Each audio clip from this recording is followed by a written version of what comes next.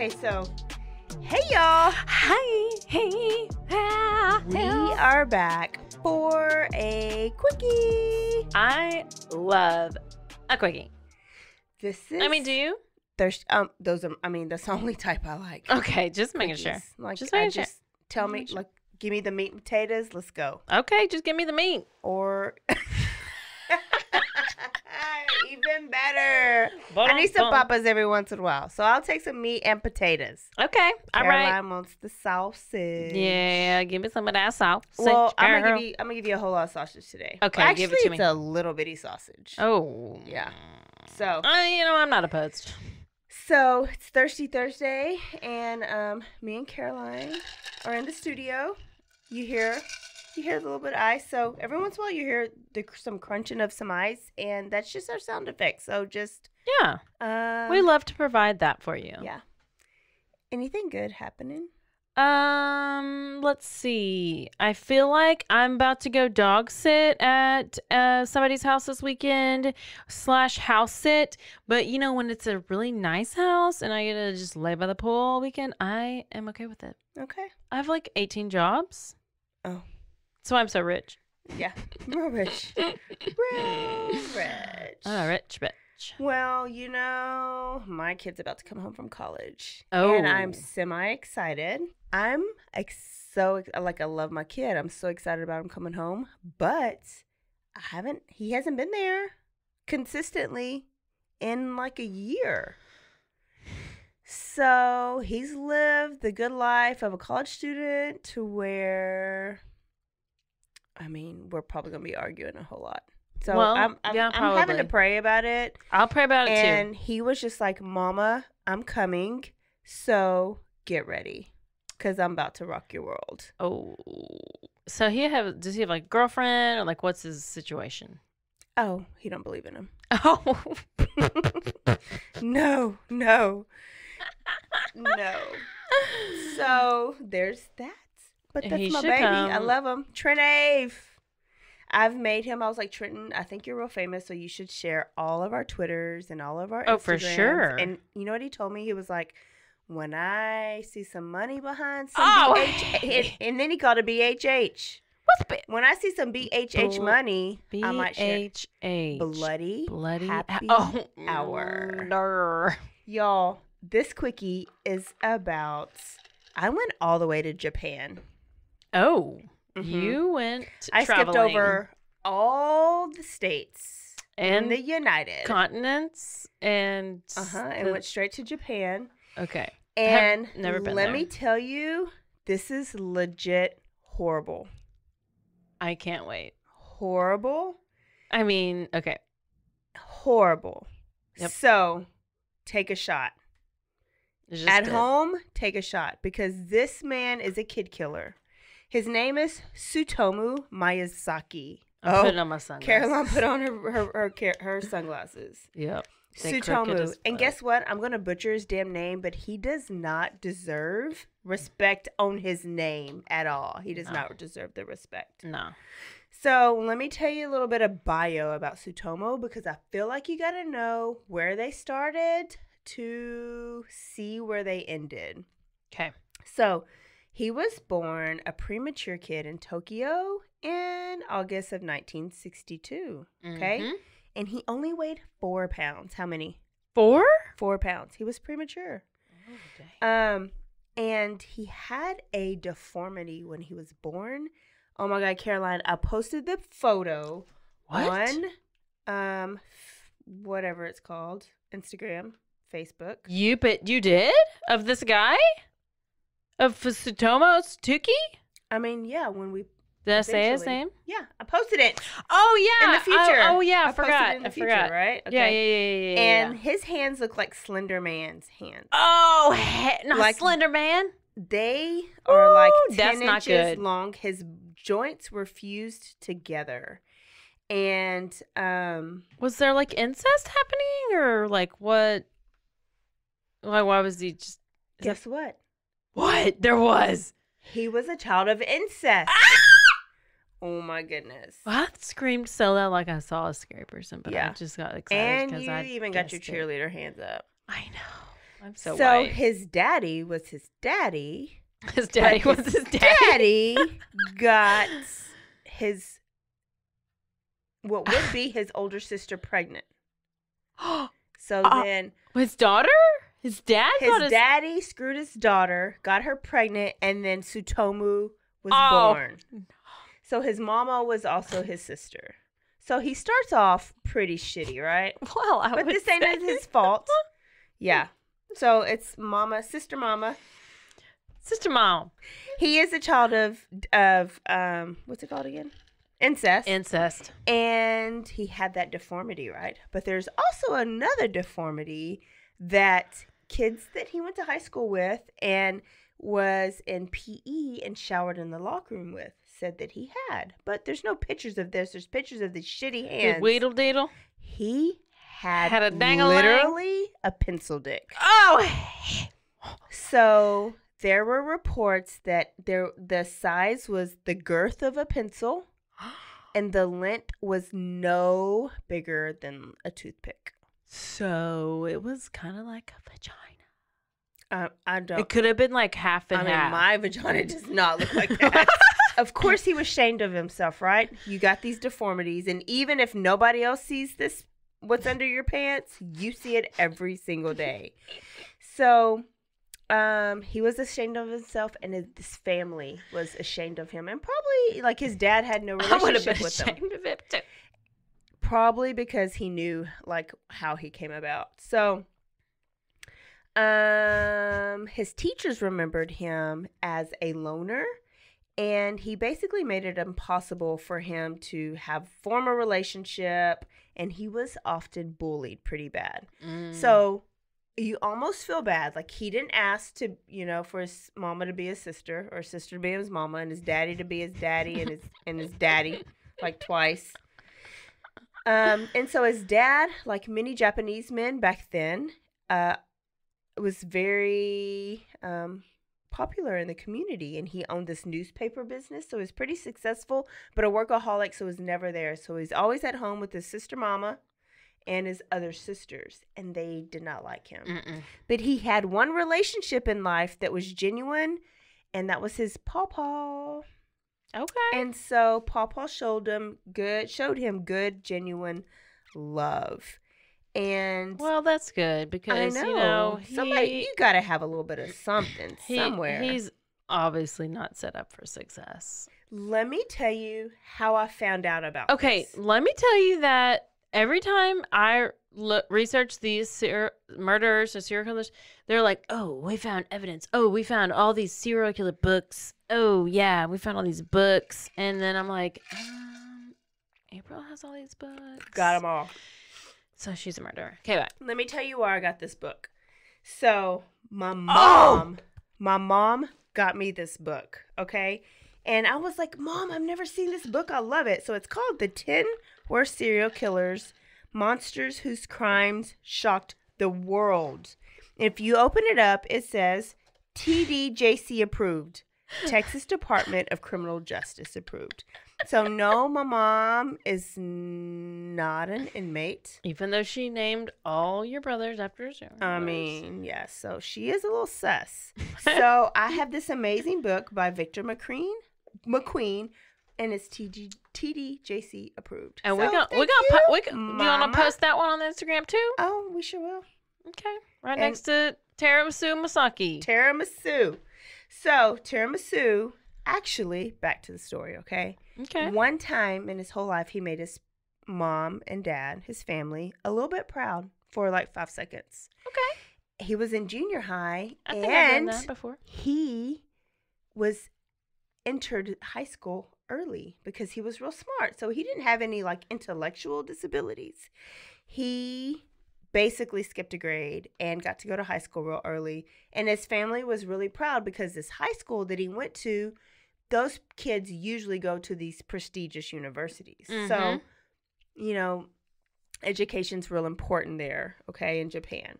So he started going to the school and he had to commute there, but he just really went into it. You know what he was into? Trying to figure out why he had such a small penis. Comic books and Japanese anime. Okay. Well, Okay. yeah, I was good. That was my second guess. Oh, that was your second one? Yeah, that was my Okay. second guess. Well, anime. And so he like dove into it. He had no friends, right? So he spent all his time in this in this anime. Mm-hmm. He went from being top 10% to 40 out of 56. So basically, he was a real winner and did not go to a big university. He went to a junior college, which in Japan, and according to his parents, is good reason to ignore your kid. Oh, no. So if he was not alienated before, he definitely was now. Yep. So he's at JUCO.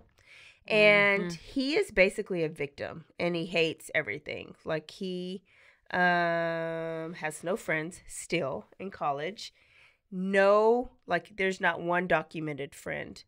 And he became a perv times 10 when he got his photography technician certification. He was going to the malls, and he was like, hey, girl, I'm going to take a picture. You want to be a model?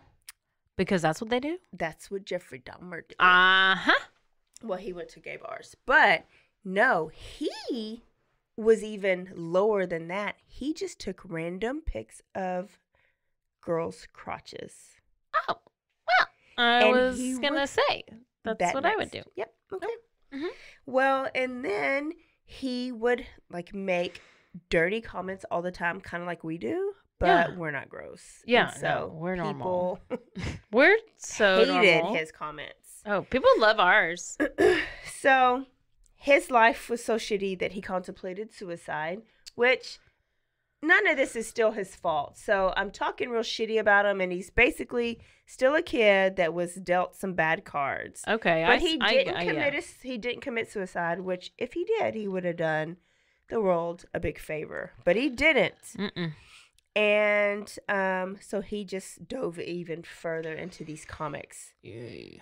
Paw, who is his only love in the life, right? The only person in the world that showed him any love, died in May of 1988. And at this time, Tiramisu, or Tsutomu, I'm going to call him Tiramisu, was 25 years old.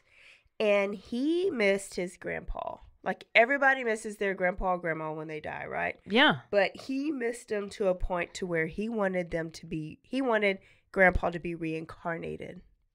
Okay. And he was Buddhist. So I think that religion, like, allows for that. Like, it can happen, like, when you believe in that religion. Or they think it can happen. So guess what he thought was going to bring his dad back to life? Guess what he did? Tell me. He ate his dad's ashes. Oh, I was going to guess that. I mean, that's probably what I would have done. I did that, actually. Okay. Well, he ate his dad's ashes, and he ate little by little, and he just knew that when he ate all of the ashes. I love to eat ashes. That sounds so good. There was a show How about would you eat it if you did it? Would you mix it in your drink? I would have to just, like, or put it on my tongue and like, take a shot. No, like, you would choke. You'd be like you would choke. It would, like, clog. So you'd have to mix it up. Yeah, I'd mix it with my alcohol. Yeah, you couldn't just, like, pour ashes. It's like when you take that B12 BC powder. Oh, yeah. When you have a real bad hangover and you got to take that BC powder and you're like... Oh, well. That's exactly how it... I actually... Do you want me to do that one more time? Thank you for the sound effects. You're welcome. That's probably how he sounded when he ate all of his dad's ashes. And then, I mean, not his dad, his grandpa. And then his dad was not reincarnated. So he was a little pissed about that. I'd be pissed. So instead of working on having his grandpa reincarnated, he had a birthday, turned 26, and picked up a little girl. But by this time, he was into this anime called Lolicon. Oh. So Lolicon is basically these cartoons, but about girls that are prepubescent. Pubescent. Yes. So basically little girl child porn. Oh, no. Anime, comic, cartoon type shit. This was totally legal in Japan. You could possess it. You could film it. You could do all this stuff. So it was not normal, but normal. Like, it's not normal. So if he wasn't reading the comics or watching the shit, he was drawing them with his nasty ass hands. I don't even know how you could hold a pencil. So with his ding dong in August of 1988, he turned 26, and on his way home in his shitty Nissan Langley, never even heard of that type of car. Langley, get out of here, Langley. He Dangly saw Langley. a little Can girl. we call him Dangly Langley? Dangly Langley. There we go. Dangly Langley offered a ride to this 4-year-old girl named Mary Kono. Don't name your kid Mary. Or Mari. I know that was your first victim. Yep, it was. My mom's name's Mary. Uh-oh. But we call her Mosey, so it's fine. Like Mary Rose Mosey. Well, he went up to this little girl and he told her, wouldn't you like to go someplace cool? And so she's 4 years old and she's at the park by herself. I know. I can't even.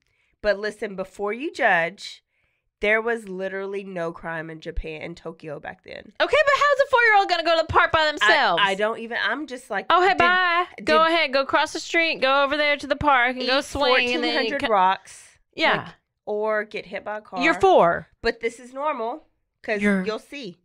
Go to the splash pad. Okay, you're 4. But Bye. maybe because they're Japanese, they're really like 12-year-olds because they're so smart. Oh, that's true. Maybe. I don't know. So I'm offended. she agreed to go to some place cool with him, and she grabbed his nasty hands. I need you to Google what his hands look like again, so you can be staring at I don't know them. how to spell tiramisu shishaki. I'm just kidding. I already found it. It's fine. So they drove almost an hour away to this popular park and hiking and biking trail. I'm picturing Cameron Park trails.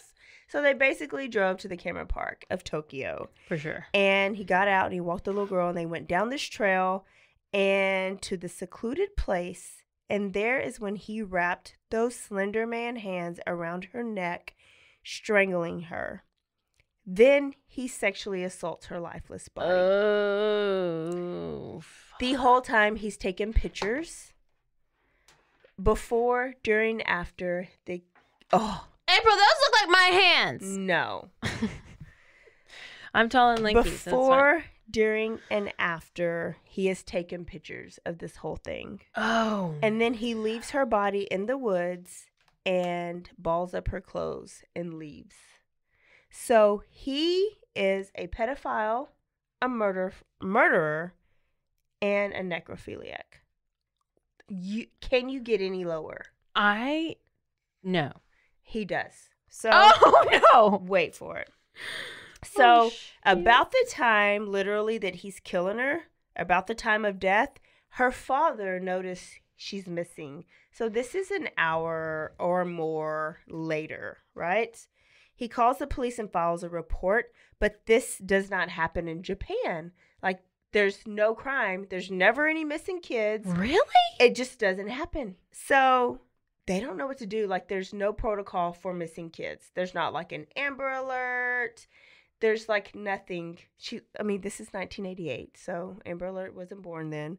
But so what they did is they made 50,000 posters of her missing child, and they posted them all over Japan.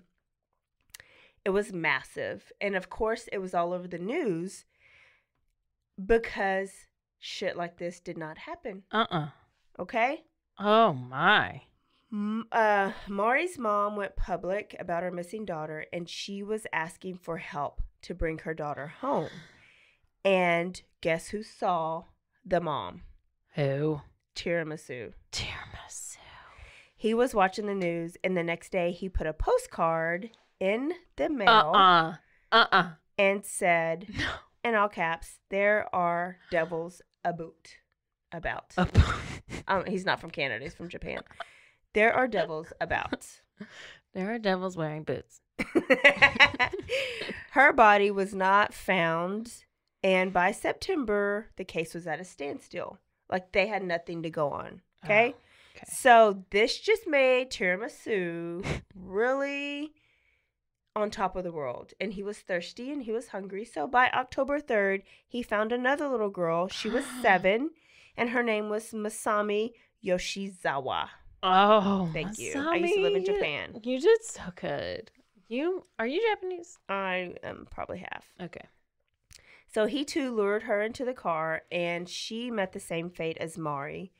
Only 100 yards away from where Mari was dumped, he strangled Masami, obsessively took photos of her and his crime scene, and he has sexually assaulted her body. Post-mortem. Necrophiliac. Hell. Well, you keep doing all these people with necrophiliac. I might be obsessed with it. Well, it is. So he fled the scene because she got some muscle spasms and her body started to twitch. Oh, he later tells this. So he took off. Don't laugh at that. Well, no, I mean, if you're it's like scary, yeah. If I like saw a dead body and then it started like twitching, yeah, that would creep me out. So, what did the police do? They stepped up their game a little bit. They put out the 50,000 posters again on Now Masami, and now they went to house, started knocking on doors and handing posters and then asking, do you know anything about this? So basically they weren't experienced, right?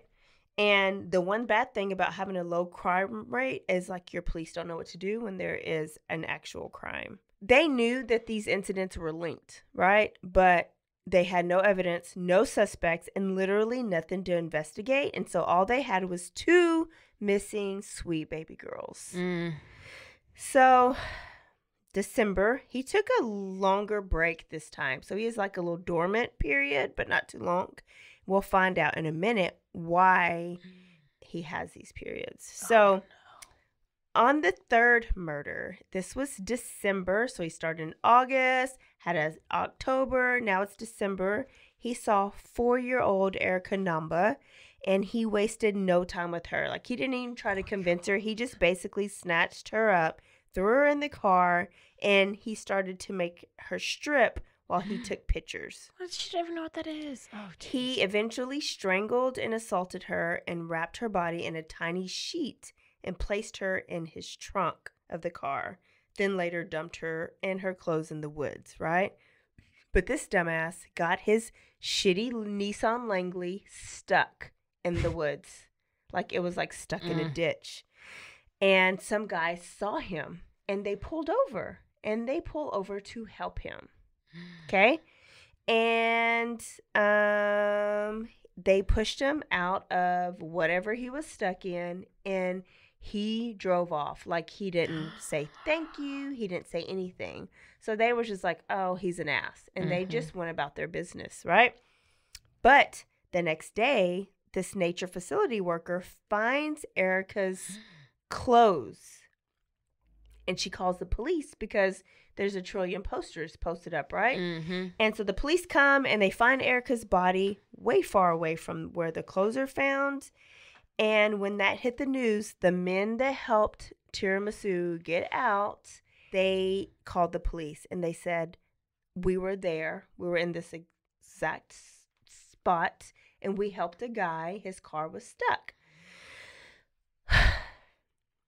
Let me tell you. Oh. Tsutomu could have been caught right here had these men paid better attention.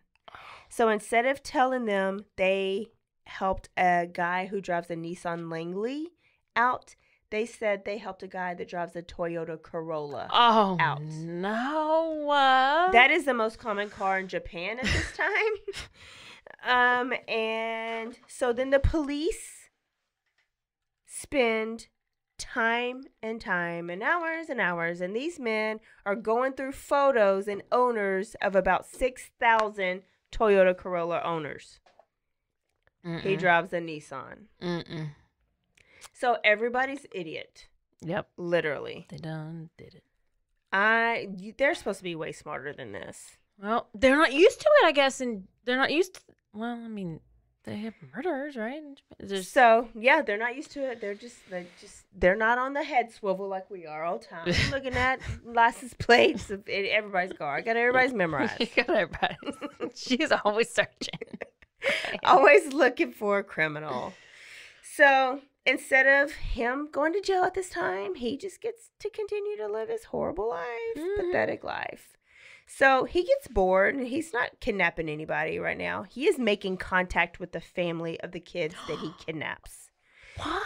So the families begin to get these mysterious phone calls.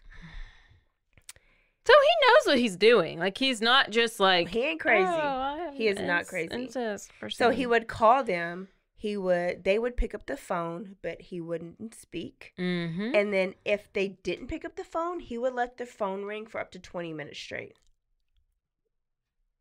So he was torturing them, but he didn't stop at the phone calls. So Erica, the 4-year-old, her father received postcards every week like clockwork. And the postcard said, Erica, cold, cough, throat, breast, death. She's 4 years old. Erica, period, cold, period, cough, period, throat, period, death, period. No. Every week. Wow. But that wasn't even the worst of it. For Mary's father, he was going to work one day, and on the front porch there was a box. And so it turns out that Tsutomu Tiramisu, whatever his name is, would go back and visit his crime scene. So it's very common, right? Yeah, very common. But on one of his visits, he cuts off the hands and feet of sweet little Mary, and he kept them as souvenirs and burned the rest of her body. So in that box that's on Mary's daddy's porch are her ashes, 10 of her baby teeth, and pictures of the clothing that she wore that day. Oh, what? So her mom and dad were, of course, devastated. And they called the police immediately. And the police come out and they take the stuff to this dental, quote-unquote, expert that works at a local university. And the dental expert checks it out and then did a press conference and says the teeth do not belong to Mary. Oh, so, shit. like any hopeful parent, they are happy. And then so they go into the press conference and they're expressing this hope for their child to be alive and help and all this stuff, right? Well, Tsutomu's not doing shit else but reading comics and watching this, so he immediately starts writing this 3-page letter called Crime Confession. Oh my. And he detailed and confessed to killing Mary and all the other girls, right? So there's 3 total. And he said he did not want the mom to have false hope, and that's why he's writing this letter. Oh, like, he don't want the mom to think that she's alive when he knows he killed her. Yeah.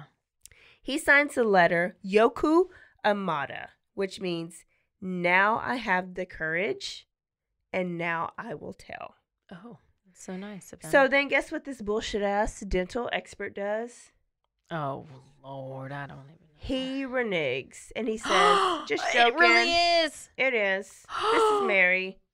Oh, Sorry. I shit. looked at the wrong teeth. Like, I don't even know. I don't even know.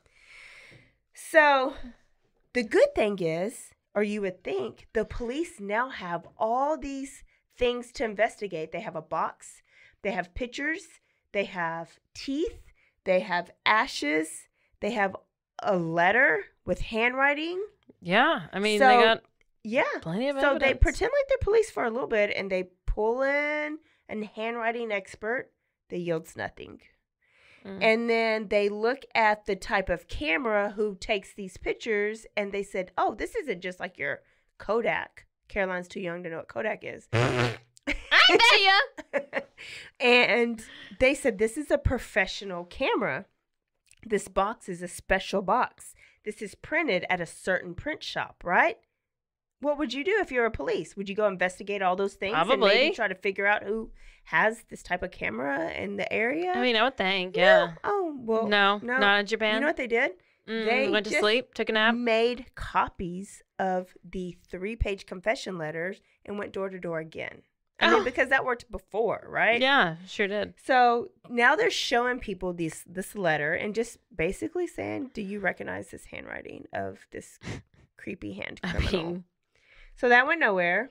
I wouldn't recognize your handwriting. I mean, like, let's be honest. Who? Yeah. Oh, yeah. Mari's parents had to bury, they at least had something to bury. So they had a little bit of closure and they buried her ashes and her teeth.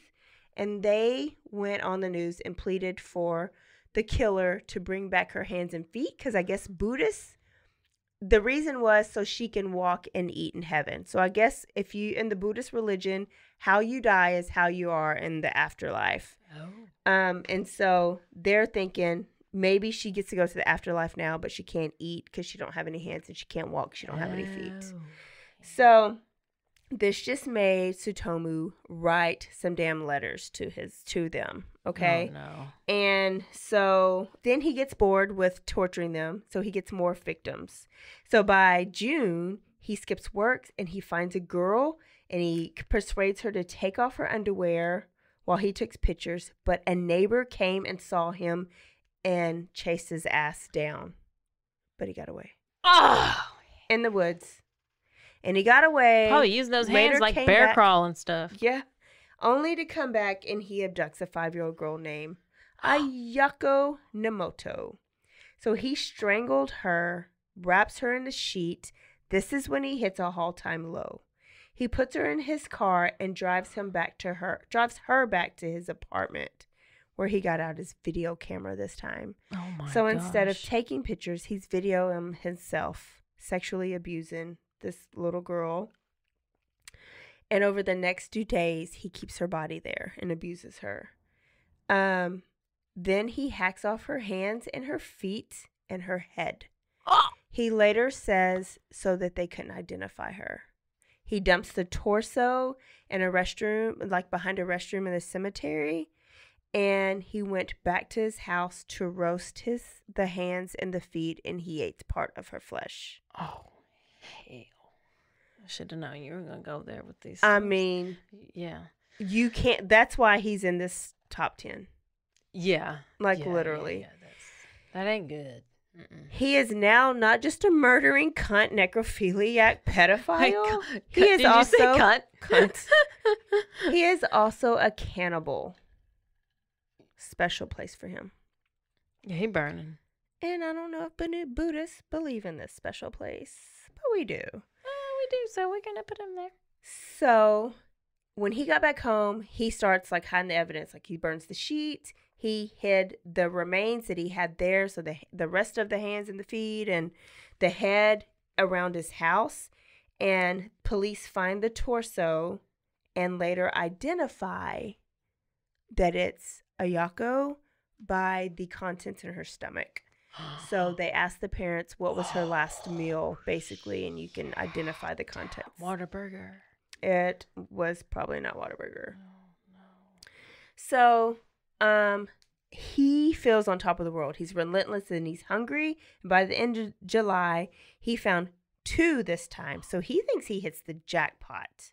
2 little sisters. Oh And my he God. makes one start stripping, but the other one gets away and she goes and gets Daddy. Hello, Daddy. Yes. Daddy comes and finds tiramisu and the little girl, and he whoops Tsutomu's ass. But he like is an athlete in some way because he gets away again. And instead of the dad chasing him down, like he's helping his little girl who is half naked and is traumatized, right? Oh, man. Calls the police, and the police come, and they got like barricades around the parking lot. They got the car surrounded, but they're not really doing nothing else. And then somebody starts walking up from the woods. It's Tsutomu. Tiramisu coming up from the woods. He coming wanted in his hot. car. Oh, I'm sure he did. So they arrested him and he got put in jail. So cops again did not even have to do any work. Oh, He just walked in. my So that kind of made me gosh. think that he wanted to get caught. Because you literally could have got yeah. away. So he wanted to get caught. Or he knew he was going to get caught anyways because they had his car. So when they got him and they arrested him, and they went to his house where he had 5,763 videos of child porn, that lolicon anime, and 500 of those videos were of his sisters, naked sisters, throughout their life. Like, he was born nasty. Just nasty. The rest were just random child porn videos and videos of him screwing dead corpses, and of the little girls that he abducted. And then, like, there's like hundreds of like comic books and stuff like that. So that's when he was coined the Otaku Killer. And in Japan, that's just basically like the nerdy losers of life. Like, they don't do anything with their life. They sit at home. They engage in things that like not the normal population would. And his is like anime and child porn. So Otaku Killer, right? In jail, he confessed to everything. Like, he did not hold back. Very detailed. And he just kept asking about his comics and his car. That's all he was worried about. No. Where's my car? Where's my comics? Mm-hmm. So his family, remember, he has a family, just like every murderer does. They fled the country and they disowned him and, of course, refused to pay for a lawyer like they should. And later on, his dad has guilt and just admitted that he should have paid attention to his sons early. You probably shouldn't have had sex with your sister. I mean, start off there. Don't screw your daughter. And then if your kid is taking pictures of the sister, don't ignore it. Or videos. Could be the first sign. So he said that he ignored a lot of antisocial behavior when he was younger. And he, like, did a public apology. And then, thanks. We appreciate that. Everything's fixed, right? Sorry, bye. After this public apology, he threw himself off a bridge into the river. Probably in should have. 1994. And when they that's recent. Like, this is okay. So he had been in jail for a while, right? So when they told Tsutomu that his dad did that, he goes, "Oh, I feel refreshed." Oh, so he had a lot of hatred towards his dad, which he probably should. You can't get mad at him for that. His dad, like, basically ignored him. Well, I'm kind of mad at him for his whole everything. So he's in prison, and he sits there while the system basically argues, like, is he competent enough to stand trial? Because the question is this guy crazy? Or is he mentally insane, or is he not? So basically they have three options. They can say he's not responsible and he's insane and he goes to a mental institution. They can give him 12 to 15 years in prison. It's not enough. Or he can get the death penalty. And guess what he got? Death. Yes. Death. He was sentenced to death. Fired. They did hanging still in Japan in 1997. He had no remorse for his killings. And he was actually just fine in his comic books in his cell for all these years. When they asked about the killings, he said that he thought he was doing a good deed because these girls were playing in the park by themselves, and he thought they were lonely. Get out. So, get out of here. He's a lonely person, and he thought he was helping them. No. Bye. Thank you. I'm done with you. So he, on June 17th, they came in and they gave him his last meal. And in Japan, that's tea and like this little dessert and a cigarette, I think is what it was. I don't remember. Or a cigar or something. And a prison chaplain. And he refused the prison chaplain. So this is maybe the time that you could probably make things right. But he chose not to. He ain't gonna do that. So he was walked into the execution room where there was a big Buddhist statue there and a rope waiting for his ass. Yeah. So there's two rooms. There's the execution room, and the room next door, there's these buttons, right? And there's three different people, and everybody pushes the button at the same time so that you don't have on your conscience that you actually killed. Nobody knows which button actually opens the door. Oh, wow. So everybody pushes at the same time. The trap door opens up, and he was hung, and his neck was snapped on sight. Damn. There's a prison doctor on the ladder, and he has his stethoscope, and declared him dead. And so at 45, so this started when he was 26. He killed for only 1 year. So he was on trial and death row the rest of that time. What? So at 8:45, he gone. Deuces. Yeah. Wow. With no remorse at the end. No. And what's crazy, he became Japan serial killer famous. He's had copycat killers since then. He has had, when he was in jail, he had these women like throwing themselves at him. Yeah. But I can't understand that. Like Ted Bundy, like he was good looking. Like he was smart. Like I cannot. People just get like, but not wrapped for this. Around. I mean, we're a little obsessed, right? I haven't written any letters, but if I wrote a letter, I've literally never even thought about like, oh, I want to contact a murderer. Like, oh, I would contact Ed Kemper in a second, but not because I think he looks good, because I think he's brilliant. But no way would I want to. Yeah. No way would I want to. And he's 6'9", and he's so tall. He's giant. So there is Tiramisu Miyazaki, better known as Tsutomu, or the Otaku Killer. Okay, well. That was a quickie. Or it was supposed to be a quickie. It will eventually be a quickie. Tune in next week. Yep. Caroline's turn again. Here we don't know go. what she has. Don't know. But you'll probably love it. And go find us. Yeah, follow us, subscribe to us, and rate us. 5. And Only 5. There's only one number that exists, and that is a 5. And so there's a star behind it. And we're at Instagram at Bloody Happy Hour, and we're at Twitter at Bloody Happy Hour, and we're on Facebook at Bloody Happy Hour Podcast. And if you have any awesome stories, guess what?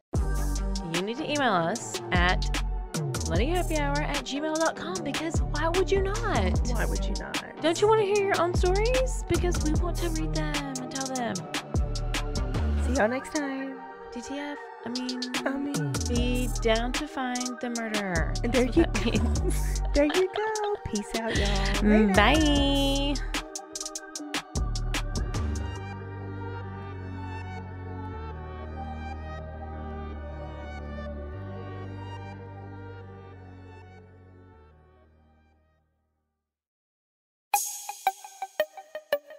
This has been a Rogue Media podcast.